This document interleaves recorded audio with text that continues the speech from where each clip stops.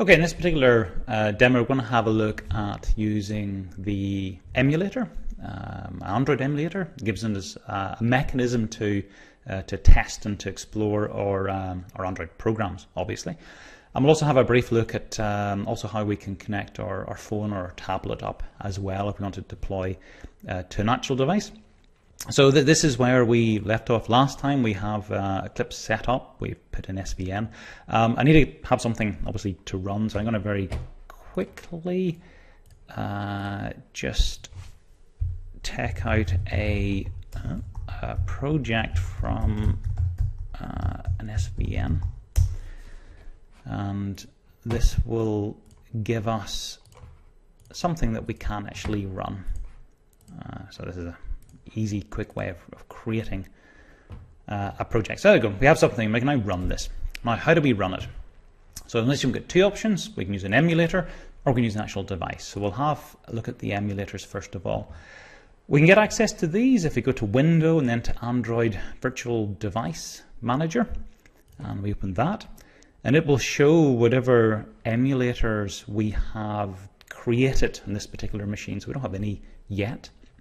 And we can have as many as we want, and we can, if you like, emulate old tablets or very new ones, whatever you fancy. So let's go ahead and create one. So we'll click on Create, and it brings us up a screen where we can specify all the information we need to for it. So let's say my first tablet. First, you can put in spaces. I'm going to give it a device that we're basing it on then. So there's a range of different devices here, differing in terms of their screen size and the resolution. We'll pick a fairly standard 7-inch tab. So this is the Nexus 7, the 2012 edition. So 7-inch tab at 800 by 1280 dimensions. The target then is what we're running on this particular device, which version of Android. So these are the ones we have installed. So we'll go ahead with KitKat, so 4.4.2. So it's a Nexus 7, 2012 running KitKat. And then you say what type of hardware we have inside the Nexus 7. Now, we only installed the Intel images as opposed to the Intel and the ARM ones. So Intel's the only one we have available. Well, that's fine. That's the ones we'll use in an accelerated mode. Hardware present, keyboard present, yes. Laptop. You can skin it if you want to give others some control around it for keys. I normally go for no skin. Front camera, if you wanted to, you actually can use your webcam and take a feed from that. I'm just going to say none in this case. How much memory are you creating on the device? How much internal storage do you have? Do you have you're going to emulate an SD card for external storage? I'll emulate a truly massive 64 megabytes SD card you happen to have lying around. Two emulator options at the bottom, snapshot and use host GPU. They're quite useful, though we're not going to get both of them, unfortunately. So if we have snapshot enabled, it means then that the state will persist from different runs of the emulator. So if I have opened a bunch of things in the emulator and I then close the emulator down, next time I start it up, they'll be back where I left it off at. And for the use host GPU, it basically uses the GPU you have available inside your laptop or your PC to accelerate the draw requests on the emulator. And you really want that turned on because it's very slow without it. So you might want to sort of click on both, but you'll find out, unfortunately, at the minute, you can't do both. So we'll just go for use host GPU. There's a warning at the bottom about too much memory and 1 gig's. It's just warning you. I've never ever had any issues with that, but your experience may differ. If you do, you can just reduce it down if you want to. So we'll say OK, and that creates us for our first tablet. And we can then start that by obviously hitting start. Now, a few useful launch options. We get the size of 800 pixels by 1280, and I think by default this is normally off. If you want, you can scale the display to real size. If you don't click that, if that's not clicked on, you will get a window 800 pixels by 1280 just displayed on your screen. If you turn this on, then it says, okay, we're emulating a 7-inch device. what is the DPI of your monitor. And you need to work that out based on the size of your screen and the actual resolution of it. And it will then scale the emulator's display so that it takes up about 7 inches, in this case, of actual space on your screen. And that's useful because you get a feel then for how big things actually will look like on whatever device you're running it. So we will scale it and we will launch it. A certain emulator, it's nice to see move this over a little bit, the hacks thing appearing. It means it's running in fast virtual mode. And then this is the same as turning on the emulator for the first time. You actually get a lovely boot up screen. So it is the full emulator experience, including startup. You don't miss anything in terms of the emulator. And unfortunately, you'll get used to just seeing that every single time you're using it. We also are getting, because it's the first time we've notionally turned this emulator on, we get the default Android sort of help screen, so we can just click on those, and there'll be a few of those about. For example, there, choose some maps, don't really matter. But in essence, we have our emulator up and running. And I'm using the mouse here to sort of swish through and to click on it. We can run our settings, and you see the different settings on it. So for all intents and purposes, we are emulating a 7-inch Nexus 7 running KitKat on an Intel processor. And we can see how our programs would actually deploy to this.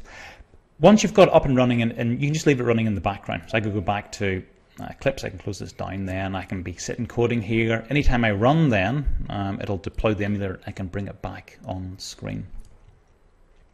So far so good. The other option we have is actually connecting a real Android device. Could be a phone, could be a tablet to your machine.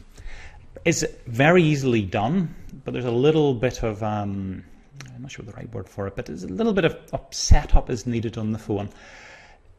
In the last number of versions of Android, developer options are not turned on by default within the phone. In fact, they're a hidden feature within the phone.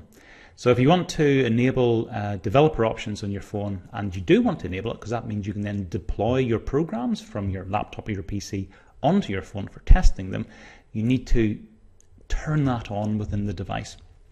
How do you do that? Well, in stock Android, you go to Settings, you go to About, and About the phone, and you'll see a build number displayed. Whenever you see the build number, you then want to press on that 7 times. 7 times is the magic number. After the second time you press on it, you actually will see a little countdown appearing. That will count down to the 7th time, where it will then congratulate you and say that you've unlocked developer options on your device. Exciting stuff. Depending upon the phone or the tablet you're using, if you can't find the build number, just Google and see whereabouts it is found on your device. But you do want that turned on. Then it's just a matter of connecting it to your PC using a USB cable, and you'll have it registered, available as a device, and you can then deploy your programs to that. If we want to see and to explore the devices we have connected, there's a handy tool that's available in Eclipse, enable us to do this actually as perspective. So we want to open up a perspective and to go to DDMS. Stands for Davlik Debug Monitor Service. Davlik being the runtime, all the way up to KitKat with Android L is now replacing Davlik with a new runtime. But we do OK here, opens up a new perspective, and we can see all of the different devices that we have available. So this is our emulator that we've created. If we plugged in an actual phone or an actual tablet, we would see that there. If we started up more than one emulator, we would see it there. So this shows us all of the deployment options that we have for the different devices we can deploy to. This is an extremely useful screen when you get down into debugging your program. So just to flag up a few useful things. If you pick a device, you can then go up to screen capture, and you can get a snapshot from whatever been displayed in the screen of your device. So if you're deploying to your actual phone and it's curious behavior and you want to send me a screenshot of it, well then just go into DDMS and click on screen capture, and you'll pull across the actual contents of the screen, and you can email that through. Options over here, you can see the threads that are running. You can have a look at the memory within the your device in terms of heap storage, other things you're allocating. You can actually explore the file system and have a look at the contents of it. On the emulator, you're actually allowed to look at really any of the bits of the file system. On a phone, it still does protect it, so you only can see your file system for whatever application you're deploying. For the actual emulator, you can, if you want, spoof incoming voice or SMS messages. You can spoof your location if you want to. So it's quite a lot of control that you have over these, and you can look at how the device is being used. So quite a useful thing to do. Right, so last thing we want to look at is how do we run to the emulator. I'm going to go back to our Java perspective, and there's a couple of ways we can do it. We can do run and just then do run, or just hit the Control F11 or debug it. You can right click, you can down to run as, but we'll just do run. Whenever you pick run, it'll build the particular project, and then it will be launching it. Launch sort of appeared down here. And if we go back now to our tablet, it is running the particular program that we have launched.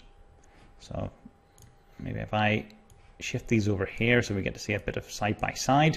So we have our tablet available. We're here. DBMS, if we wanted to, we could actually check to see what's going on, but we'll go back here. So we will run it again.